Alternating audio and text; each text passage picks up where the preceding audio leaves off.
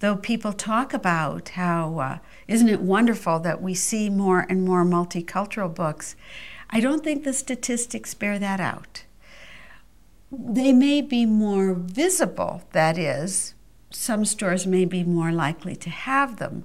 I don't know that more are actually being produced.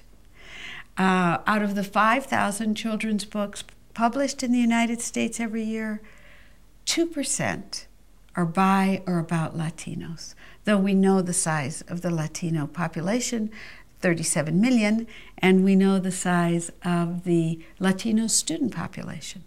So many times when I'm out, teachers and librarians are very generous and say, well, keep writing those books, and we really need them. A whole other topic for conversation is how to get those manuscripts published. It remains really difficult. It remains really difficult. So we need to see diversity within the publishing field. We need to see diversity in terms of reviewers, in terms of award committees. You know, publishing is its own complex world.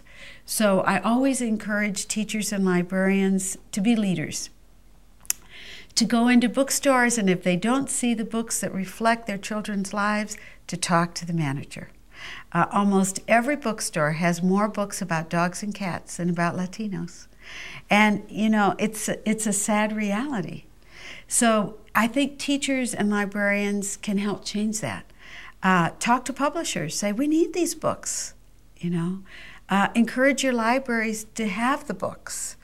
I think we all have to be part of the change. We have to be part of the change of creating an American literature that is all that it can be, because it includes Native American voices and African American voices and Arab American voices and Latino voices, you know, and that's just going to keep growing because we are the one world nation, you know. Most of the languages spoken in the world are now spoken in the United States, so that's a blessing.